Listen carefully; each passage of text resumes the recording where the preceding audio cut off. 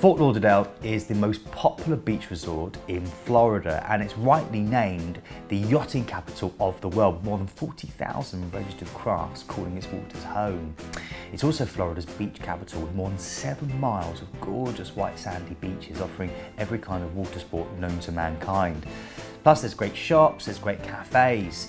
Now one of the things I love to do is cruise what's called the Intercoastal Waterway. It's got more than basically 300 miles of inland waterways, and you pass by 5-star hotels, these $1 million estates. It's quite unique, and it's given this area the name the Venice of America.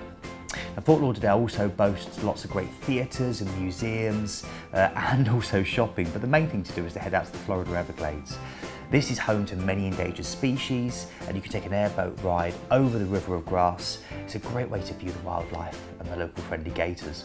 There's also the Flamingo Gardens, which are well worth a visit. It's an ecologically friendly estate, home to dozens of flamingos, set across about 60 acres, and it really showcases a lot of the local flora and fauna.